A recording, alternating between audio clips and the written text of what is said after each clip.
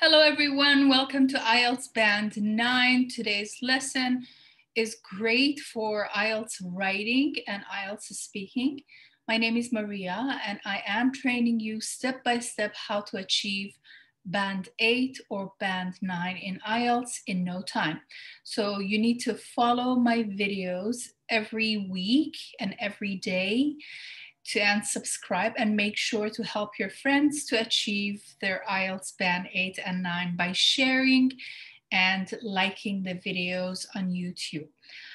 Today's lesson is about coordinating conjunction. I'm going to share my screen with you and more than welcome to save this page if you like.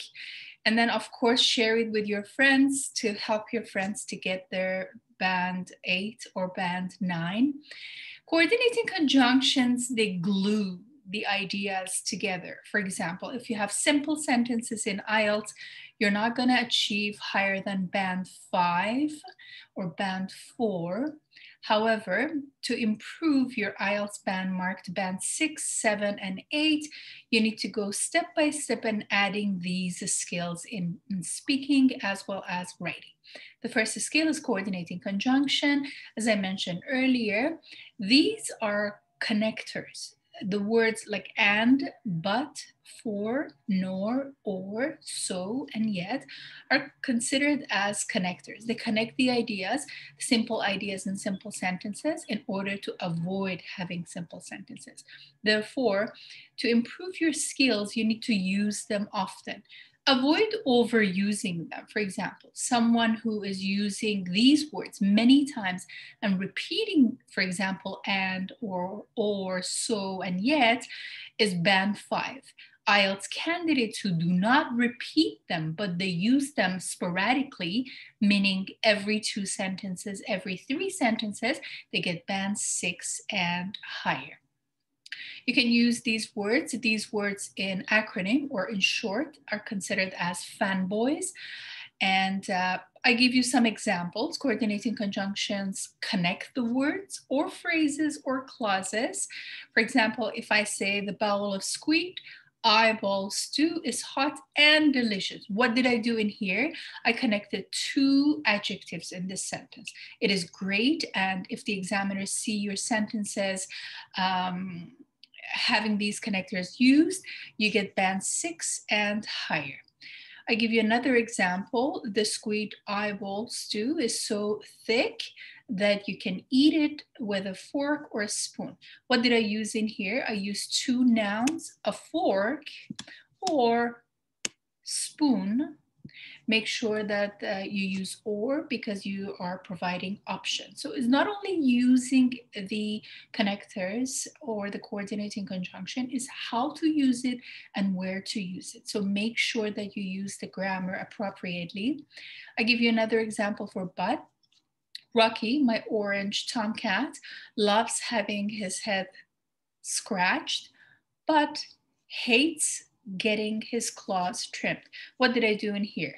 After loves, I use ing form. So you see my phrase in here. It said having his head scratched. I use but, and then hates getting his claws trimmed. So I use the parallel structure before and after. I give you another example for yet. But and yet, they have the same meaning. They show either options, but at the same time, you don't need to repeat. As I mentioned earlier, when you repeat the connectors, you get Band 5, not higher. Therefore, instead of repeating but, you can use yet, which is interesting. You don't repeat, but you have various options. Rocky terrorizes the poodles next door, yet adores the German Shepherd across the street. So it's very important not to repeat the connectors and so on and so forth. Nor it has the negative connotation, which means if I say Rocky refuses to eat dry cat food, nor will he touch a saucer of squid eyeball stew. What did I do in here? I use the inversion. Inversion means I use the auxiliary. So my sentence after nor, it looks like a question, but it's not a question. It is called inverted phrase, or inverted, in this case, inverted clause. After negative adverbs, we always use inverted clauses. I hate, the next example for I hate to waste a single drop of sweet eyeball stew. It is expensive and time consuming to make. In here, it means because. When you use subject and verb after it has the definition of because. Instead of saying because, I use for, which makes my sentence more interesting. The last example for the coordinating conjunction, which is the lesson for today, even though I added cream to sweet eyeball stew, Rocky ignored his serving, so I got a spoon and ate it myself. So it shows the consequence. Something happened as a result of that.